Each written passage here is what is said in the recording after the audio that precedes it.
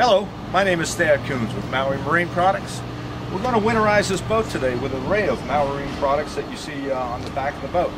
The first step in our winterization process is to stabilize the fuel for long storage.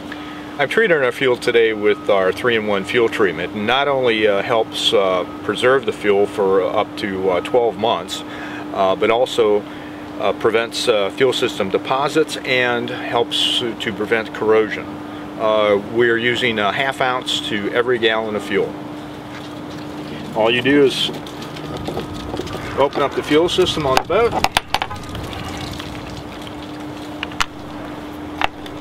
and pour it in.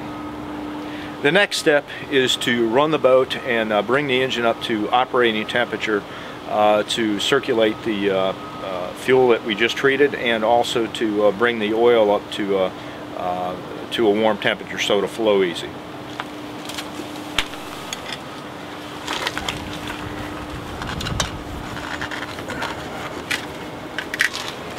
As a safety precaution, before we run the engine, what we're going to do is we're going to remove the propeller. It's not only a good thing to do on a yearly basis, but it's also, like I said before, a safety precaution when you're running it. What we'll do when we're done, we'll clean the prop shaft, grease it up, put the propeller back on, make sure the lock nut's all locked tight.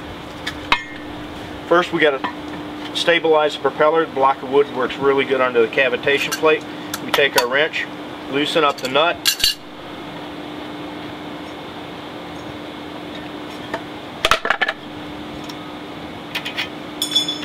most cases give it a little bit of tap, she'll come right off. As you can see with this one, it's been a while since it's been off, so it's a good thing we're taking it off. It's got a lot of corrosion.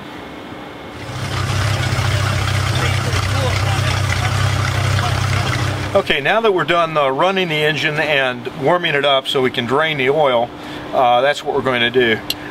One advantage to having a newer style boat with this engine package is the manufacturers put an oil drain tube on the bottom of the oil pan, so it makes it much more convenient to drain the oil. The boat manufacturers tethered it to the hull plug to drain it, so when you take the hull plug out, you can actually pull the hose out. Much more convenient than sucking it out through the dipstick tube on the engine itself. All we do is just loosen up the plug, 2 wrenches. Once it's loose, you should be able to just open it up by hand and sit back and let it drain. Now that we've drained all the oil from the engine, we just need to button it up, tighten up the drain plug, and re-secure it.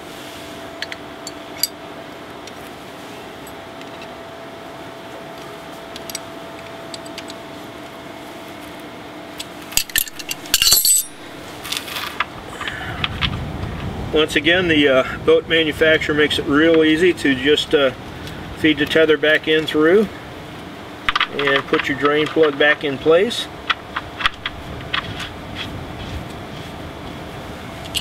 Okay, now that we've drained the oil from the pan through the drain plug hole in the boat, what we're going to do now is change the oil filter.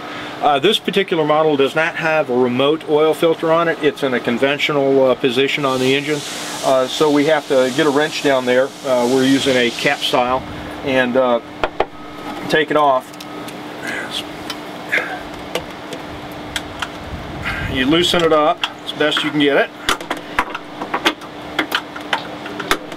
Okay, and once we get it loosened up by hand, we'll slowly spin it off, making try not to spill as little oil as possible. I have one of our Mallory Marine diapers, oil diapers, underneath it that's catching all the residual oil. And I pushed one in my lap here to be able to capture the any residual oil. Hand it off to my friend Jimmy here. Now we're going to replace it with a Mallory Marine filter specific for this engine. Take the filter out of the box. We'll take some fresh Mallory Marine engine oil, and we just want to coat the threads, or the actual seal and the threads. maybe pour a little bit in since it's this type of configuration, so it'll have a good prime. Fill up.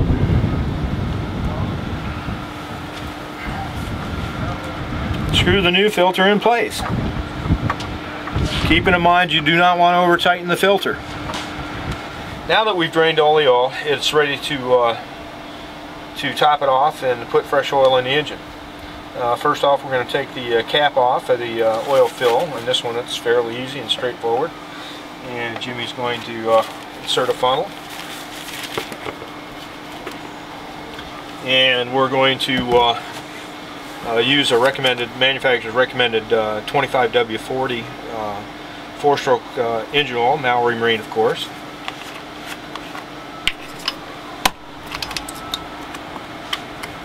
Just a little hint, I like to remove the foil off the cap so that none of it will get trapped down into the engine. Let Jimmy pour it in there. Now that we've filled the crankcase with oil, we're ready to run the engine and fog it for the winter storage. I'm using Mallory Marine's fogging oil, aerosol can, very easy to use.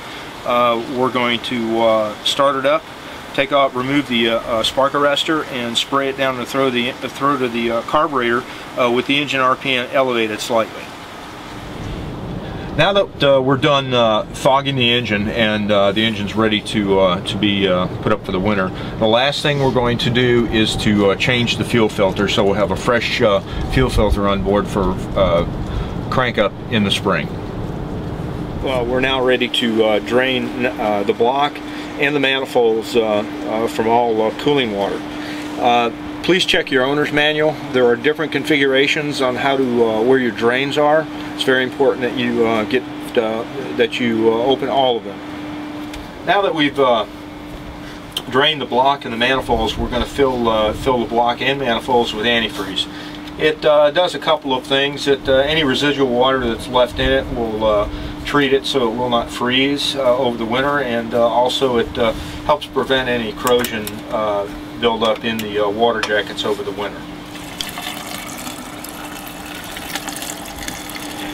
Now we're about to remove the drive. The first step is to remove the trim rims off of the out drive, and this will allow us to be able to pull the drive off.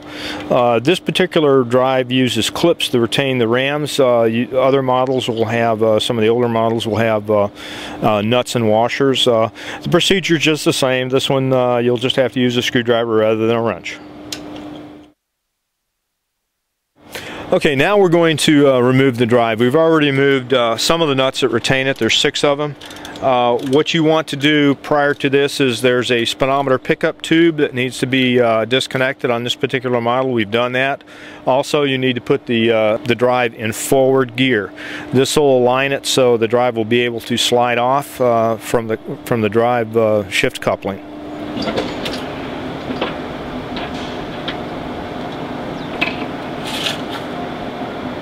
Now that we've removed the drive, we're going to check the engine alignment.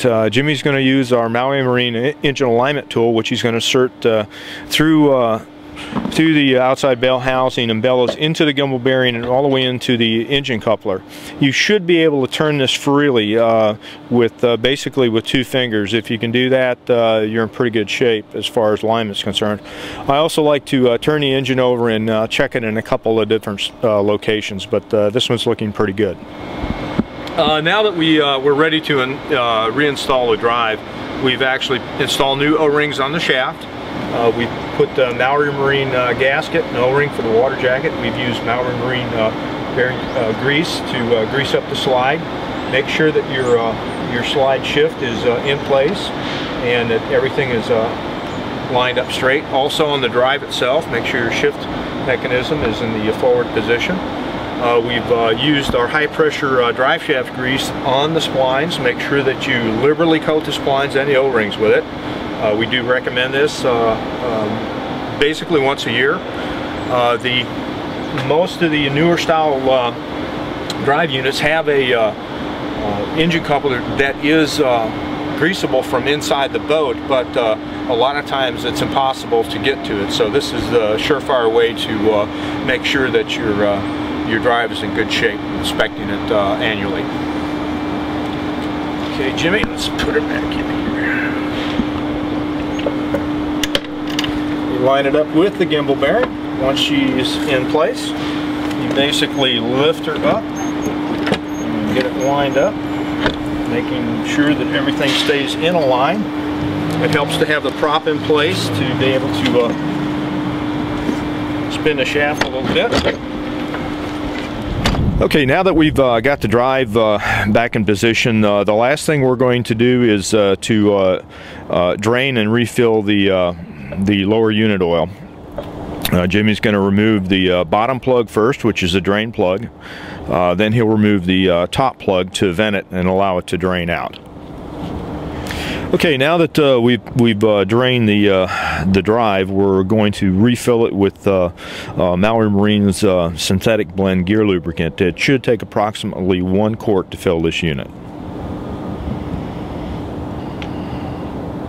Now that we're almost complete, we'll fill it from the bottom up with our Mallory Marine pump, and when it starts to come out the vent hole, we'll insert the plug and then remove the pump from the bottom and reinsert the drain plug. Now that we've finished filling the drive up, the last thing to do is to top off the gear lube monitor bottle, which is located on the on this particular engine on the port side.